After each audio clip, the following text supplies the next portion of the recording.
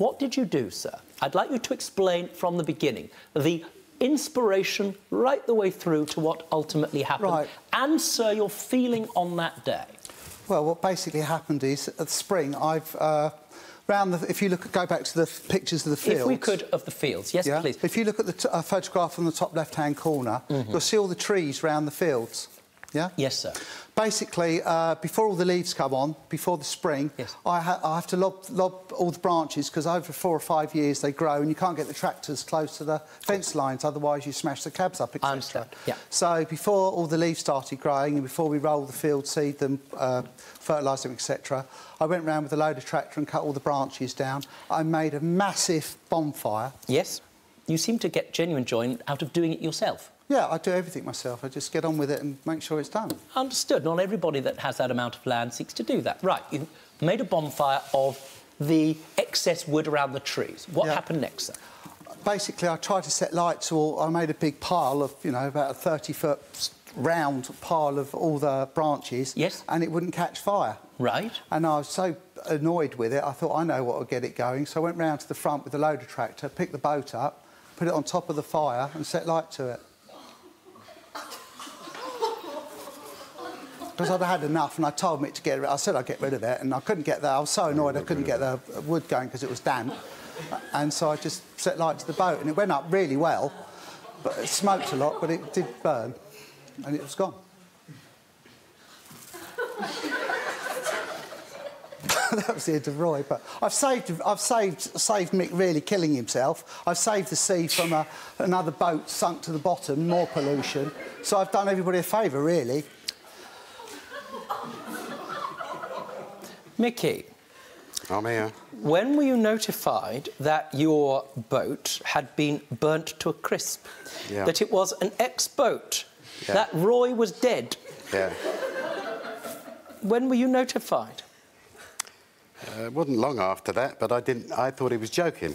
So did I! So I didn't really take a lot of note. I laughed it off. And then when I spoke to him again... Yes. Look at me, sir. I said to him, you didn't burn the boat. I did burn the boat. Understood. So, you are suing today for how much? Well, I want to get £2,100 back. That is the value. Fair.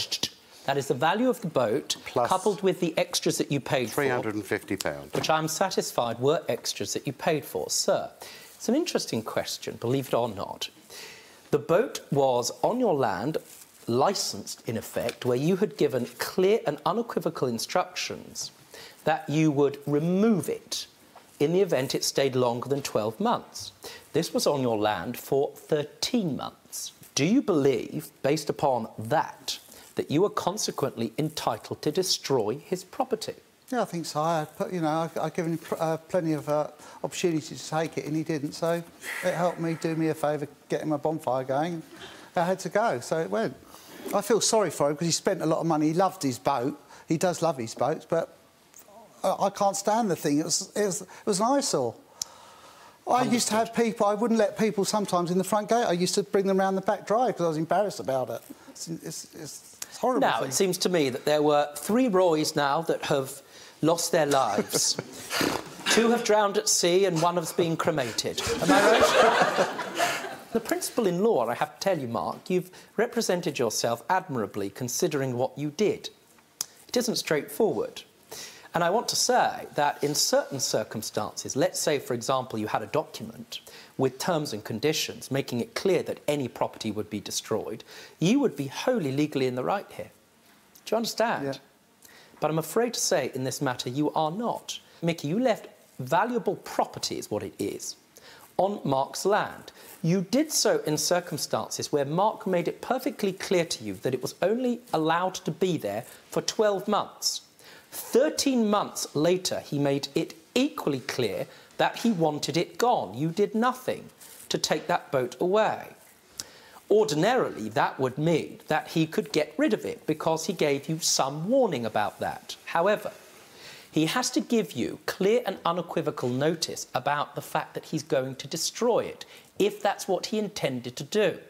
What's more, he had to give you a reasonable opportunity to come and get it. Yep. It seems to me that 10 days, roughly, after that telephone call is not reasonable. What's more, the action that you took in burning it on the bonfire equally was not reasonable.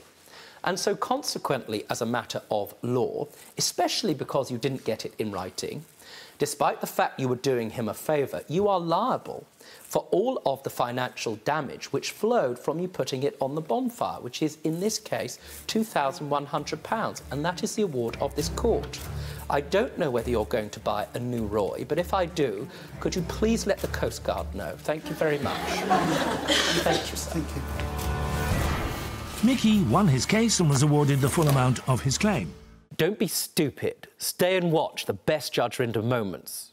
And I'm talking. Understood? Don't be a moron. Subscribe to Judge Rinder YouTube channel. Right now. That's an order.